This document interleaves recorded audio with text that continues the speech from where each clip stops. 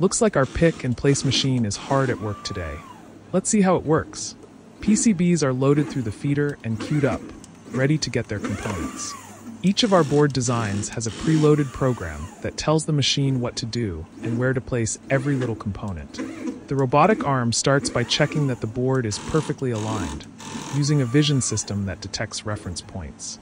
Then, using a robotic arm with a suction head, it picks up each specific component from reels or trays placed on either side of the machine. Before placing it, the component passes through an optical inspection system to confirm it's the right part and correctly positioned in the head. Only then is it placed precisely on the board, and the machine moves on to the next one. Once the board is ready, it goes through a quick visual inspection, and then into the oven. This pick-and-place system is a key part of our in-house prototyping and small batch production SMT line, allowing us to develop and manufacture custom baseboards and circuit assemblies quickly, both for our clients and for our own projects. Thanks for watching.